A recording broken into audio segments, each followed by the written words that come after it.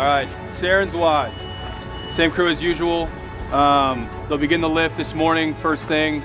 After the tailing is complete and the chamber is vertical, Mason and Justin are gonna come in with the bobcats and ensure that all the dirt's okay, good to go. We set the mats, drive the frame over, set the chamber down on the frame. By the end of the day, the goal is for the chamber to be sitting on the frame. A majority of this project was done with less than 30 people. Everyone out here can do a little bit of everything. Welders or plumbers or carpenters or mechanics. And we need that because we're constantly shifting bodies. And so it's just been a lot of reliance on teamwork. We work with the engineers in Long Beach, they give us a plan and we find the best way to put it together.